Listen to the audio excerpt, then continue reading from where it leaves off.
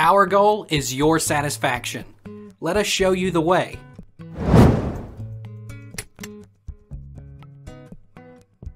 Is June 21st always the longest day of the year? First solstice of the year. Solstices happen twice a year, in June and December. The June solstice happens around June 21st, when the sun is directly overhead the Tropic of Cancer. The December solstice takes place around December 21st.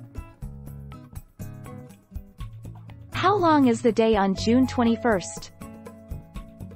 In Washington, the sun is up for 14 hours and 54 minutes on June 20th, rising at 5:42 a.m. and setting at 8:36 p.m. Locations to our north see even more daylight. New York, Boston and Chicago all see over 15 hours of daylight on the solstice, while in Seattle, the sun is up just shy of 16 hours. Take our lead. Let's help you make your mark.